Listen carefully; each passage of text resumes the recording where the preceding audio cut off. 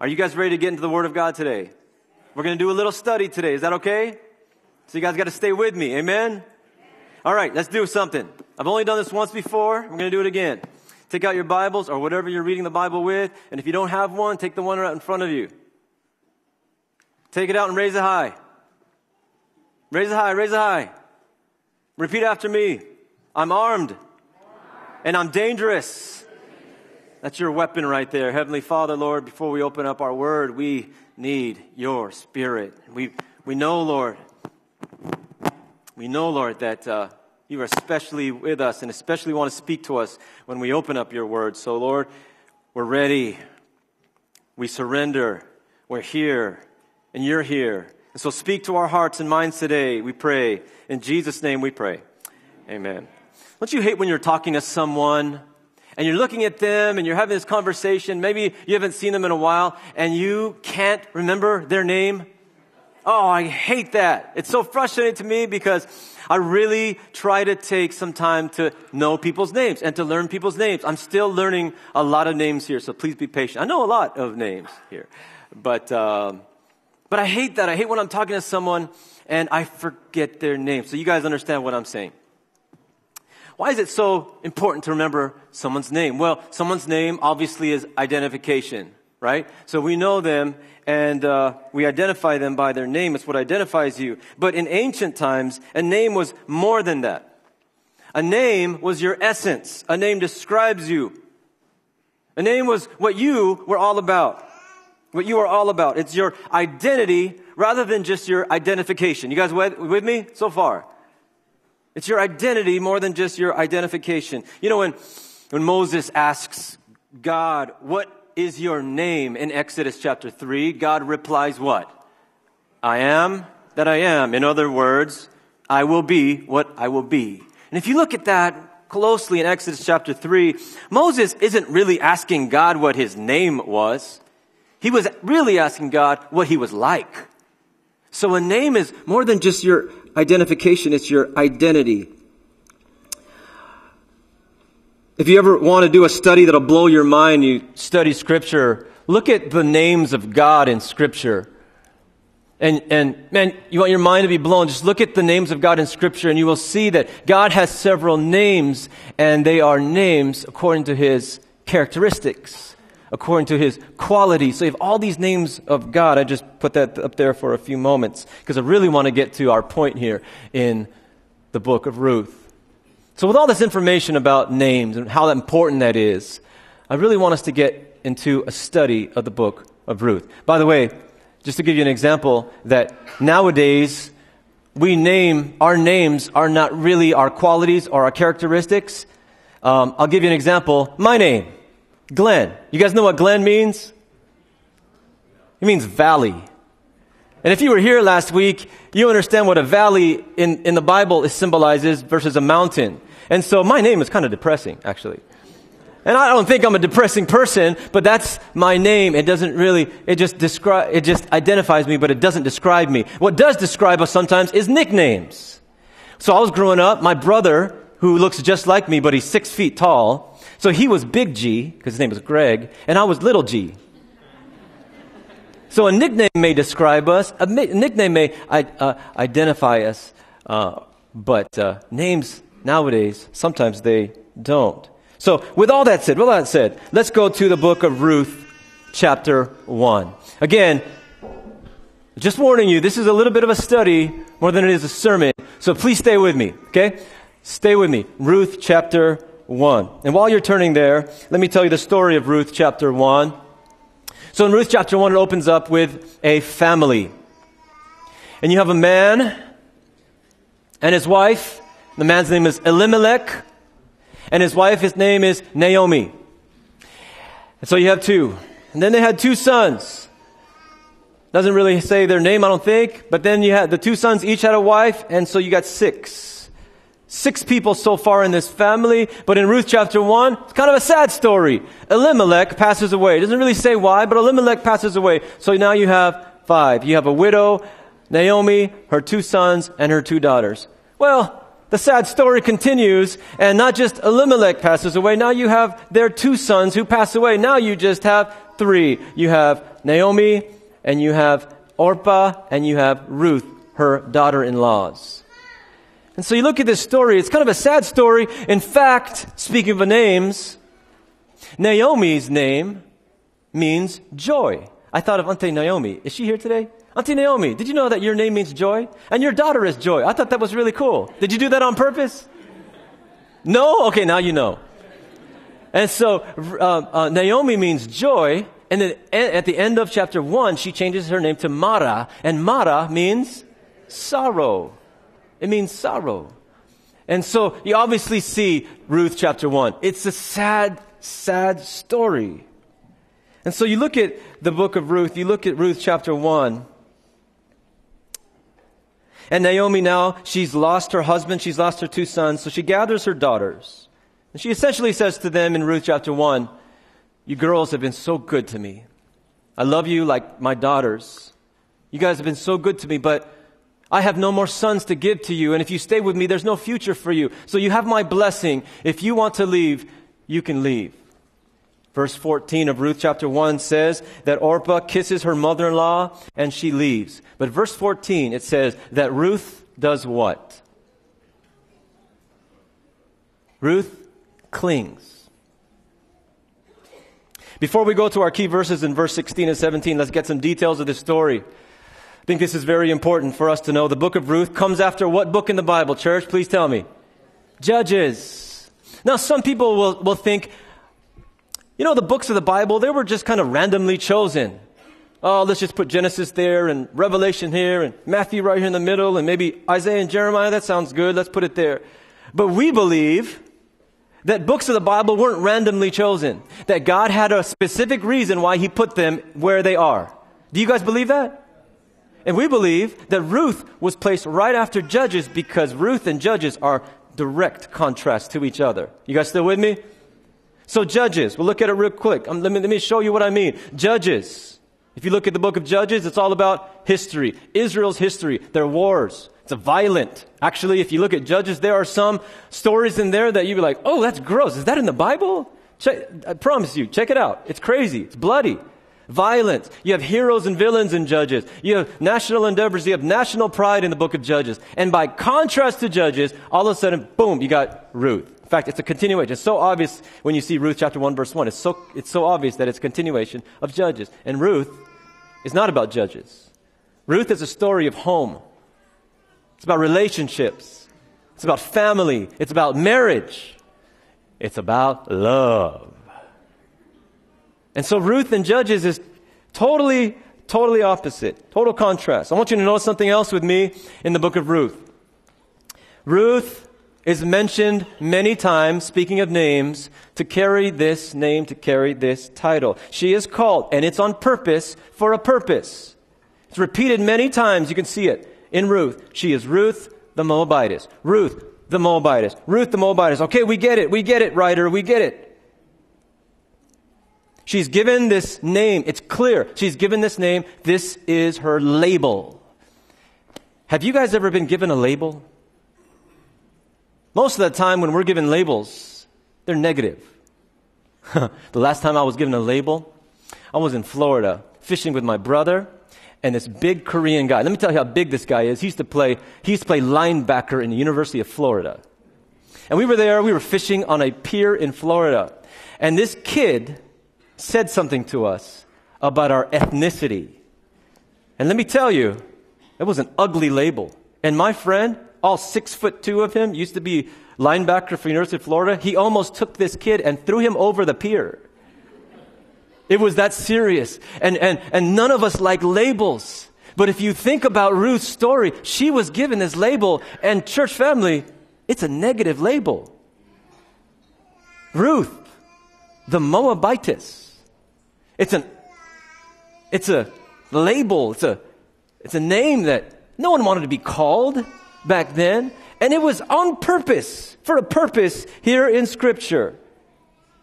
She was a Moabitess. The Hebrew writer stresses her origin time after time, and we can't miss it. And by the way, whenever you have repetition in the Bible, it means what? Something's very important, right? Repetition is the key to learning. And repetition in the Bible means, hey, something's important. God is trying to show us something here. And here it is. Here's the meaning. Ruth didn't belong. She was an outsider. She was not part of the family. She didn't have the right nationality. She didn't have the right blood. Ruth, the Moabitess. Let me give you some facts about the Moabites. In Numbers 25, the men of Israel, it says that they committed harlotry with the women of Moab. So it means that they looked at these ladies, they looked at these people, they thought of them as unworthy, unholy, lower than them, a lower class. You look at 2 Kings chapter 3, Israel and Moab, they were bitter enemies. Throughout history, they're bitter enemies. 1 Chronicles 18, the Moabites were their servants. Another way to put servants, slaves. So obviously these people, the Moabites, were not looked at well. They were lower class. They were unholy. They were unworthy. They didn't have right to be in the family. Ruth, the Moabitess. You guys get the picture? Are you guys still with me? So let's get back to the story. Here's our key verse. Ruth chapter 1, verse 16 and 17. I really want you guys to see this, please. Please see this. These words are so important. Here we are, Ruth chapter 1, verse 16 and 17. And I know we just read that, but we're going to read it again. But Ruth said, "Entreat me not to leave you or to turn back from following after you. For wherever you go, I will go. And wherever you lodge, I will lodge. Your people shall be my people, and your God, my God. Where you die, and there will I be buried. The Lord do so to me, and more also, if anything but death parts you and me." Man, you look at this story of Ruth, Hinsdale, Fil-Am, and you will see that Ruth is a woman of faith. And how do we know it? We know this because, one, she chose to love the God of Israel even though she wasn't an Israelite. Number two, she chose to love and stay with Naomi even though she had all the right to leave. And number three, she was a woman of faith because she chose to love Boaz even though she knew that he wasn't supposed to love her. If you ever want to read an awesome love story, read the rest of Ruth. I invite you to, please. We're not going to talk about the love story here today. We're just talking about Ruth chapter 1. But this is how we know Ruth is a woman of faith. She chose to do all these things. And it shows that she was a woman of faith. Can you imagine for a minute, not growing up in a certain religion, but you spend enough time in that religion that that religion becomes your own? Can you imagine not growing up in a certain belief system, but you spend enough time with people of that belief system that you start adopting that belief system and that belief system becomes your own? You may not look like it and people may not consider you a part of it, but deep down inside you are. I tell you something, church. And this is not to put anyone down. It's just what I've seen in the last 15 years of ministry. But why are the strongest Adventist Christians the ones that didn't grow up as Adventist Christians? Have you seen that too? I'm just telling you what I've seen.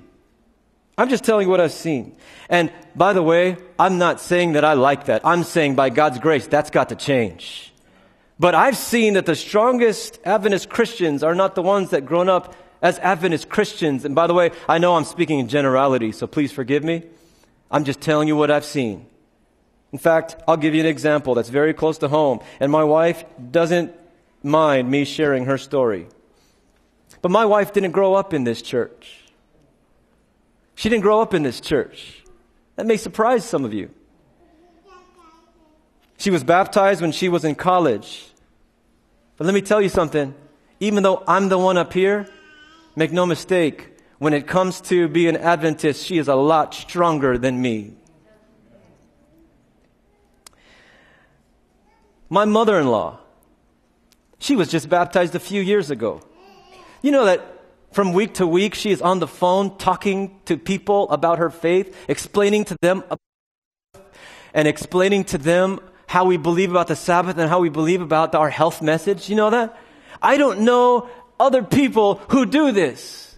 And I'm telling you, I'm not trying to judge anyone, but I just happen to see that the strongest Adventist Christians I know didn't grow up as Adventist Christians. Ruth was a woman of faith. She wasn't born in it, she chose it. And by the way, let me say this to all those who are like me, who are born in it. One day, if you are born in it like me, one day you have to choose it. You were born in it, but one day you have to choose it. Oh, I hope someone's listening to me here today. Just like others who didn't grow up and have to choose it, we have to choose it too. But Ruth was given a name, a label that placed her on the outside, but her faith placed her on the inside. In other words, on the outside, she wasn't a part of God's people, but on the inside, in her heart, she was. It didn't matter what her title was. It didn't matter. What mattered was that deep inside, she knew who she was. She was a child of the one true God.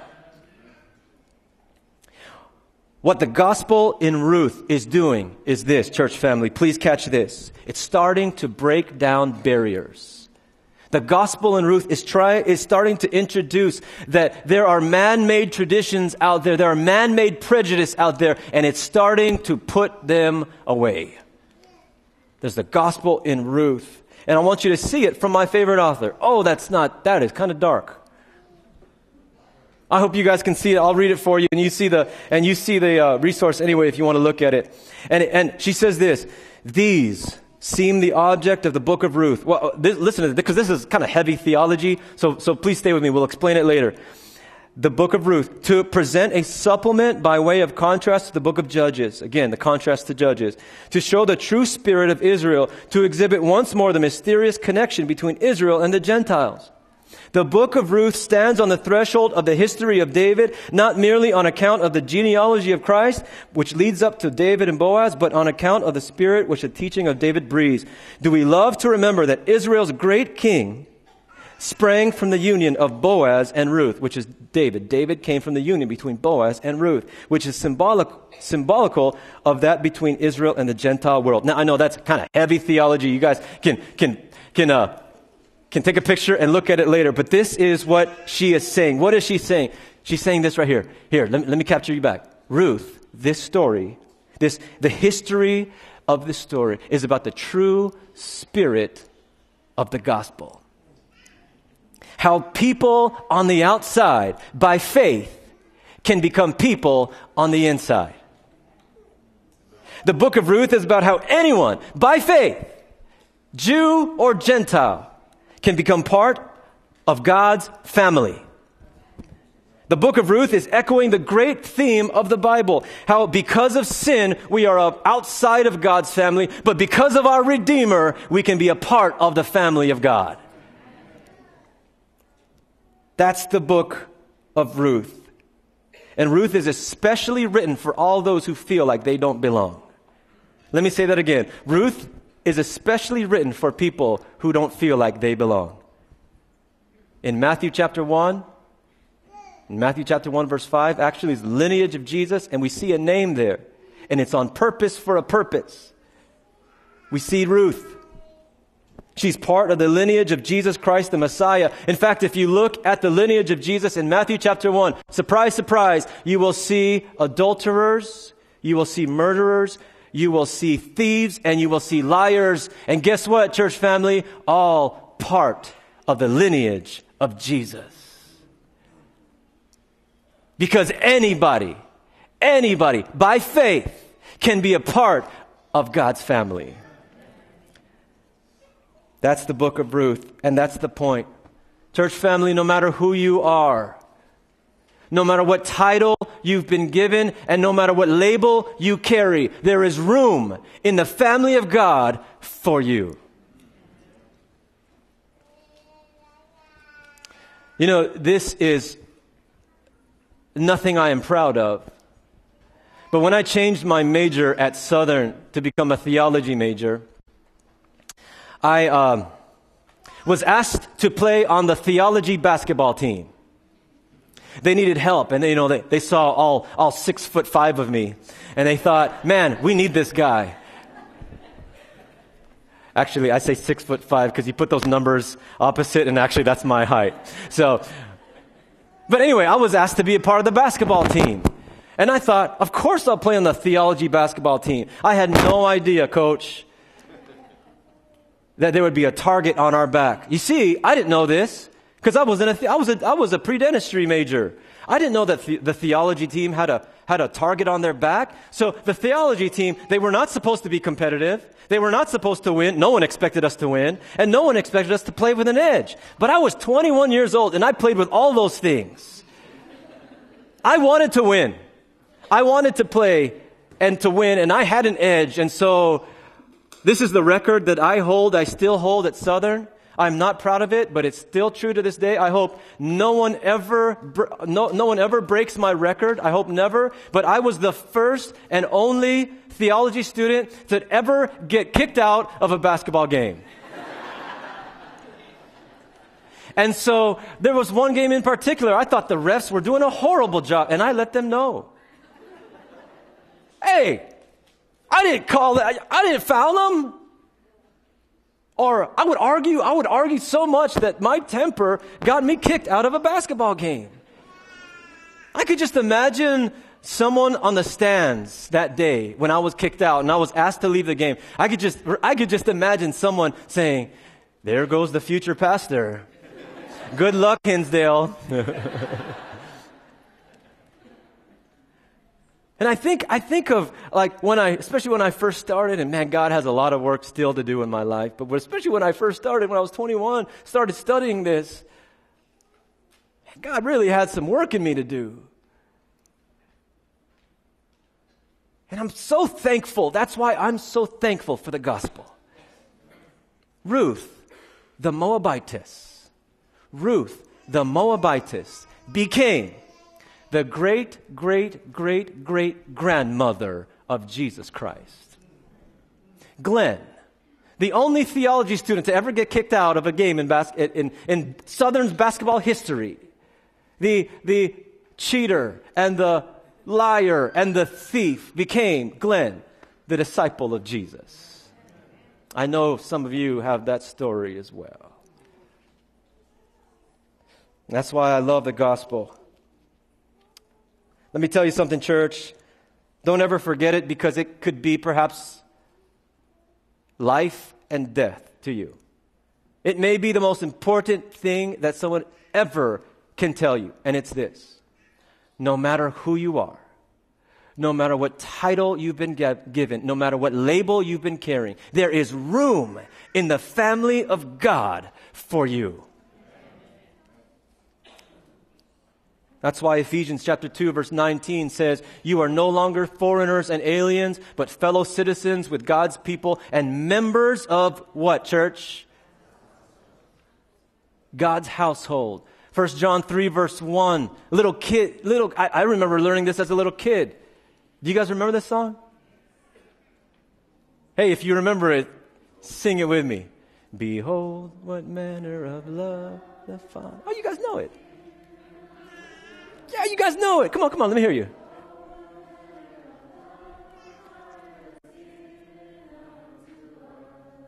That?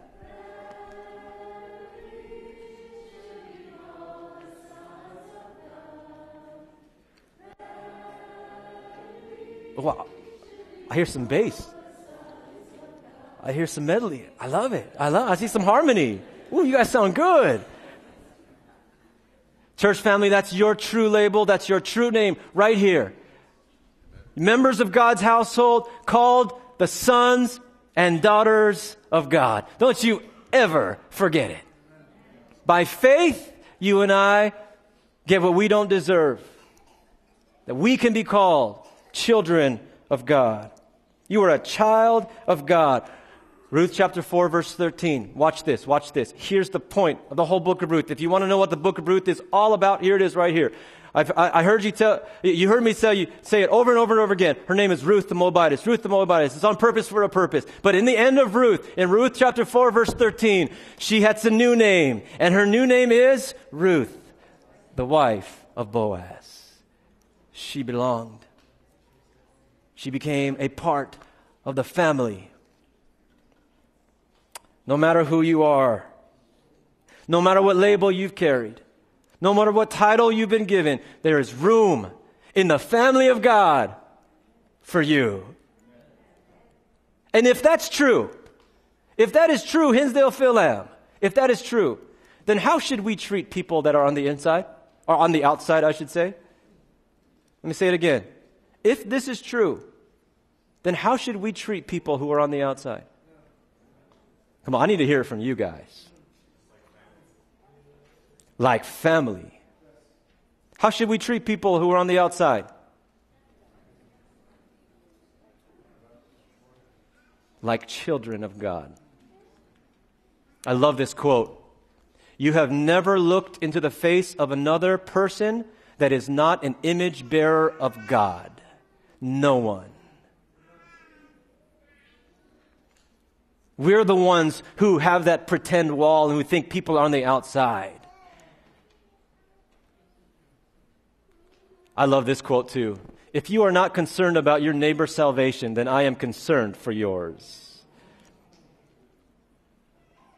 If this is true, church family, how do we treat those on the outside? I heard a story on the radio I thought was so good, I had to take notes about it. You see, there's this lady whose name is Ruth, by the way, in New Jersey. She retired as a teacher.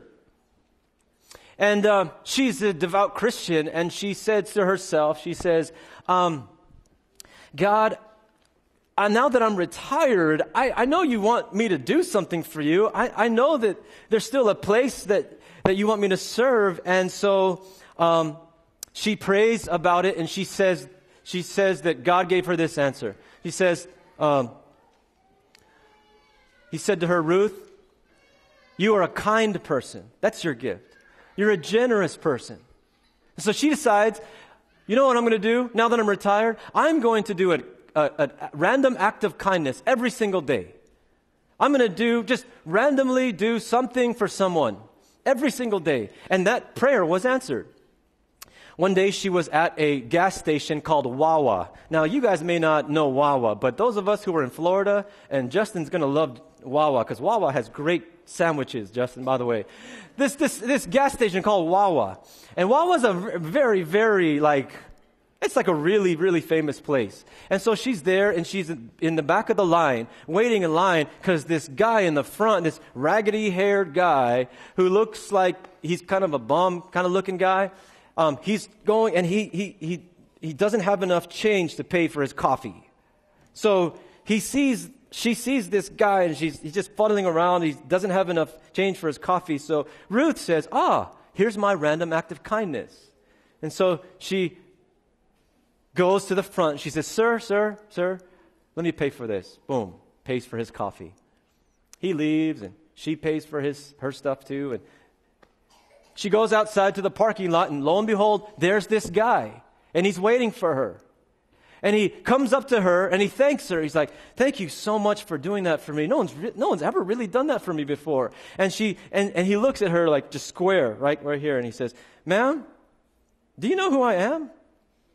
And now she's looking at him closely. She goes, whoa, are you that singer? And she says, what's your name? And he goes, my name is Keith. Keith Urban. If you're a country singer, you know who this is. Or a country music fan, you will know who this is. But I'm not much of a country music fan, so I didn't know who this was. I just like the story. And so she finds out that this is, lo and behold, this is Keith Urban. And they're like, and he's like, hey, by the way, I'm doing a concert here. Would you like to come? So they take pictures and he invites her to the concert. She's like his special guest. I just thought, man, that is so cool. She happened to be Keith Urban. That is really cool just by doing something so simple. and yet so meaningful. And I keep thinking of this story in Ruth. If the gospel is true, Hinsdale, Fil-Am, how do we treat those who don't look like they belong? How do we treat those who may look like they're on the outside? We treat them just like she did, not because they're Keith Urban. And we treat others like she did because they are the image bearer of God. So we've talked a lot about names today. We've talked about the meanings of names. But there is no greater name than the name that's above all names. And Hillary and Justin are going to do a song that sings about this name. And I know this is going to bless you. So please put your hearts into this song with me as we hear this today.